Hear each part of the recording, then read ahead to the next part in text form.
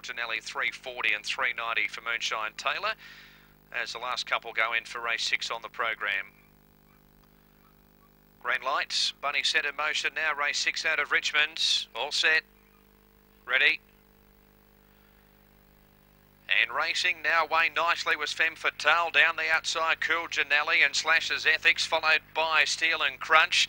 Next is Moonshine Taylor, Mirror Man Mitch, and then we've got Freaking Out, and last of all is Red Rattler down the back. And Cool Janelli by 3 lengths to Slash's Ethics. 5 lengths away third is Femme Fatale, followed by Steel and Crunch, and back in behind those, Mirror Man Mitch down the side. Cool Janelli narrowly, Slash's Ethics the outside. Slash's Ethics moved up, has taken the lead, and Slash's Ethics goes on to win it from Femme Fatale, and then Cool Janelli and Steel and Crunch, followed by Mirror Man Mitch, and a big margin then to Red Rattler, and the last couple Moonshine Taylor and Freaking Out around 30 and 9 is the time.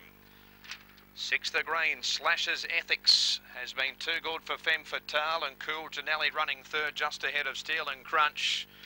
30 and 92 is the time. 6, 1 and 5 the numbers. 6th the green, Slash's Ethics, a white and black bitch by El Gallo from Dreamin' Ethics.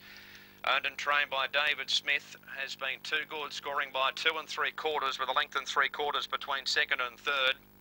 2 3/4 by 1 3/4. 6, 1, 5 and 2, Slash's Ethics defeating Femme Fatale, and third going to Cool Janelli ahead of Steel and Crunch.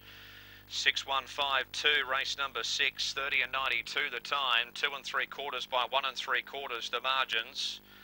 2 3/4, 1 3/4, 30 and 92, 6, 1, 5 and 2 after race 6, 6, 1, 5 and 2.